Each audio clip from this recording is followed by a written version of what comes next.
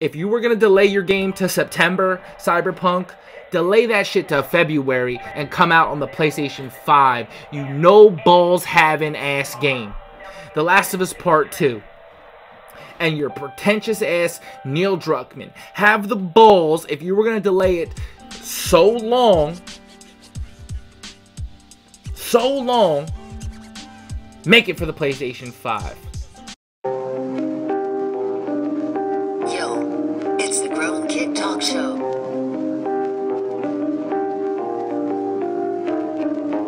Yo, it's the GrownKiD talk show.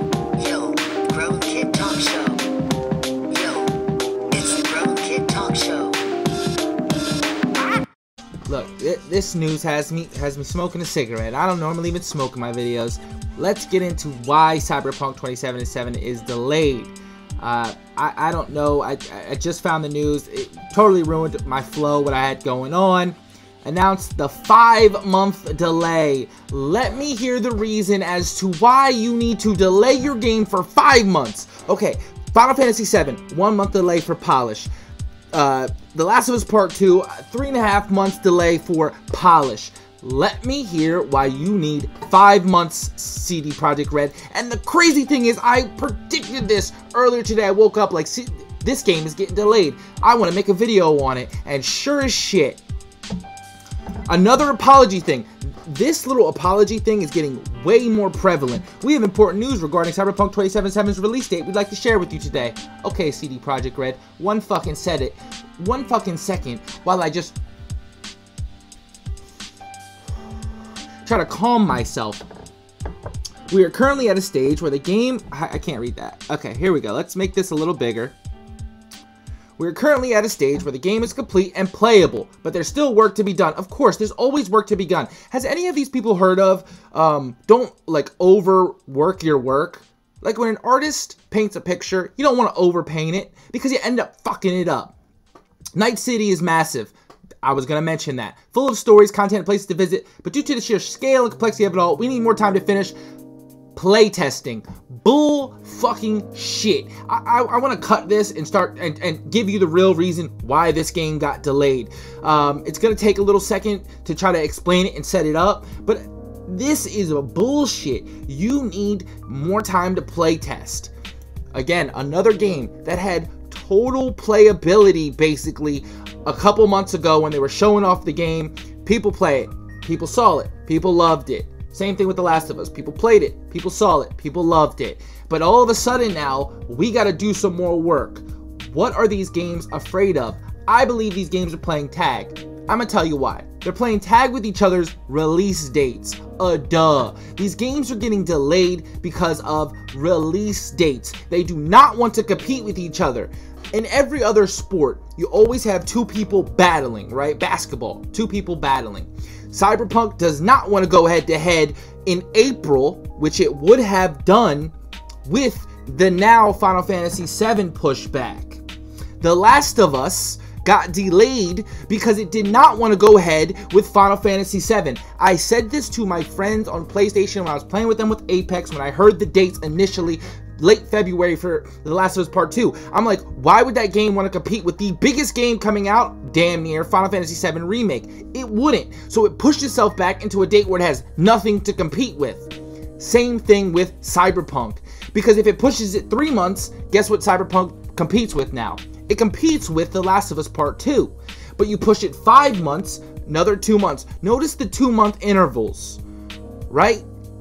The 2-month intervals between these super massive titles. Well, 2.5 months, and it's so sickening that these games do not want to compete with each other in the last generation of PlayStation 4 games.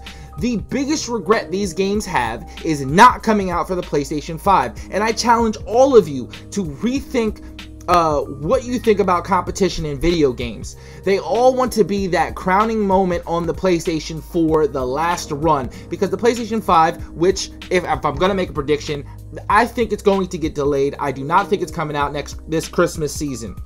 Regardless, we're really looking forward to seeing you in Night City. I'm putting this out because this is bad for me. Thank you for your ongoing support. Let me show you what I actually intended to show you for my predictions and why these games actually got delayed. Then I will talk about, do I believe these delays and the reasons for their delay. I had said previously that I do believe Final Fantasy VII's delay as being the most legit. Why? Because it's only a month and it knows it's not competing with anything else. Final Fantasy VII could give a shit if Cyberpunks comes out a day before it. It's still a worldwide massive game. It's going to be a top seller, even if it's shitty. It could care less. Games that care about the dates, like a Cyberpunk 2077, like a Last of Us Part 2, then you see the delays. It's all because they do not want to compete with Final Fantasy VII. Or, let me rephrase that, it all started with the fact that they did not want to compete with Final Fantasy VII. And Final Fantasy VII said, fuck it, Last of Us is coming out end of February, I'm dropping my game the first week of March. Sure as shit. Last of Us delays. Then Final Fantasy's like, you know what? Let's spend another month on it. Why not? Who cares? We should get our global release thing ready. Cool, cool, cool. CD Projekt Red sitting there like, shit. The Last of Us got delayed. And that's when we were supposed to come out. Like 2 days prior. You know what? Let's delay it. Everyone's already been hit with delays. We might as well do it too, because I'm not competing with The Last of Us Part 2. Let's get to the facts here. Let me show you in the calendar form what's going on. Alright, so let me tell you what is really going down and how all these delays really got started. Cutting out the bullshit that people would want you to believe. February 2020th. I'm only going to talk about 3 games here. Screw all the other games because these are kind of the biggest deals. February 21st, The Last of Us Part 2 was announced to be released. I believe it was the first game of these 3 to be announced with a release date, the 21st of February. Let's get into the big daddy of all the games that really caused all this movement, Final Fantasy VII, and why I believe Final Fantasy VII the most. Then the big hitter comes out to play. March 3rd, Final Fantasy VII Remake was supposed to come out. That is a week after The Last of Us 2. Now, let me remind you the successes of Outbreak Day. Everything going Naughty Dog's way, presumably the hype, the highest. Final Fantasy VII gets dropped for the 3rd. That hype dies. I myself am quoted as saying, why are those release dates so close? Why would The Last of Us come out a week before Final Fantasy VII? Why would it compete? Then I should have saw this. I should have made a video on it and talked about it. However, I didn't, though. Those were my thoughts. This gets dropped. Now, let's keep moving forward. So we have this little battle, because that's a battle. A week later, two huge games in a week. Now, there are tons of games, of course, but these are huge games. Let's not kid ourselves into saying that these aren't 2 of the biggest titles coming out. Oh, disregarding those other things on this April 20, so we're fast forwarding now. Final Fantasy VII, remember, was supposed to come out on March 3rd. The date for Cyberpunk was April 16th, a month later. Well, actually more than a month. Okay, that's fine. You know, that's enough time for you to play one game and move on to another and actually get into the game and do everything, and you know, that's definitely enough time. But that's not the case. See, after the Last of Us Part 2 delay, Final Fantasy VII said, okay, you know, no competition, whatever. Let's delay our game to the 10th, citing, as The Last of Us did, quality and polish issues. Now, I do believe Final Fantasy VII, it's only a month delay. We're not talking that long here. In fact, it's the shortest out of all the delays. So, Cyberpunk team realizes that Final Fantasy VII gets delayed to the 10th of April, which their date is the 16th. This is actually less than a week. Between, again, 2 out of the 3 bigger titles of this year. So we had the week switch between The Last of Us and Final Fantasy right? The 21st to the 3rd. Then we got Final Fantasy, then Cyberpunk, the 10th to the 16th. That didn't work for Cyberpunk, and I wish I got this video out way sooner about my prediction about this getting delayed. Cyberpunk then delays itself all the way to September. I didn't even make a freaking thing for that because that's 5 months after than when it was supposed to come out. Quite frankly, the games don't want to compete together. And look, Resident Evil is supposed to come out the 3rd of April. You think Final Fantasy VII gives a shit? You think they care at all?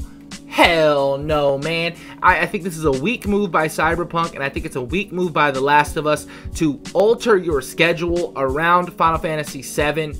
I don't care if you're all friends. I don't care if you're all Sony. I don't care about none of that. I care about the healthiness and competition of gaming. Going out there and picking a game because that is the best game available to you to buy. I want to see those sales. I don't want you to be like Nintendo Switch. You come out with your first console first and you come out with Zelda. Clearly you have nothing to compete with in the field. Your only other opposition was Horizon Zero Dawn, a Sony exclusive for Game of the Year. I don't want to see that kind of shit because it's not fair. To someone who's real, likes competition, it doesn't promote that. And you two companies so afraid of Final Fantasy, you guys could have been the ones to knock them off their perch. Of course you wouldn't have. Like I said before, Final Fantasy VII is too huge for both of those titles put together, honestly. So what do you think? Do you think the reasons that you've been told why their delay is bullshit? Or do you find yourself believing a little sliver of what I'm talking about, the lack of competition? And I've given multiple reasons across many videos. The competition, you don't want to compete with Final Fantasy VII. The game's just not ready at all. The Last of Us, something's wrong with it. 3-month delay. When a game gets delayed, there's usually something wrong, whether it be business or the game itself. Usually, they will never tell you it's a business thing. They will always tell you that they're working on the game to make it this or that. So delays are not good. I don't care what nobody says. Delays are not good things. They end up being good things. However, a delay is never a good thing. Will they potentially, hopefully, end up being good for the game, right? Because you would hope that the things that they need to fix get fixed. However, that's if you believe the game is already broken in some way. We need to change our idea of delays. I gave those two reasons. I gave it's total BS.